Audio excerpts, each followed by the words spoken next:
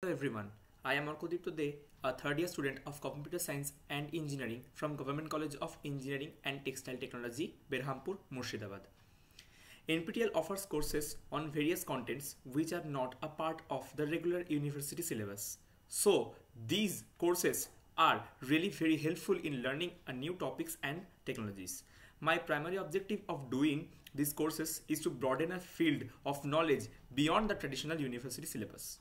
From my point of view, most of the advantageous side of doing an NPTEL course is I get to learn a very wide variety of topics which I am interested in, and the way the instructor teaches new concepts makes difficult concepts very clear to me.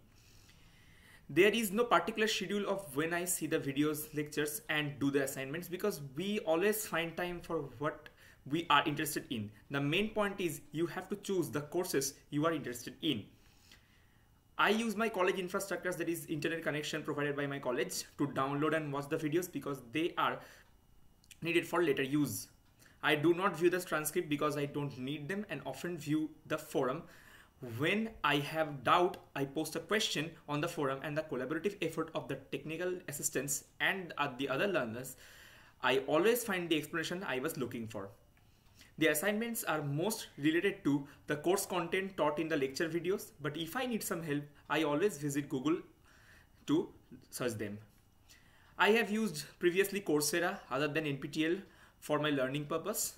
I will recommend NPTEL to all for my friends and fellow juniors because this is the right platform to broaden your knowledge, and this platform will get you ready for the current topics which are valued by the technology world. One significant progress that I have made is that as I am a machine learning and deep learning enthusiast, so the courses on the same topic, I have made my concepts very clear and I find it easy to implement the models based on these concepts which were taught in these lectures.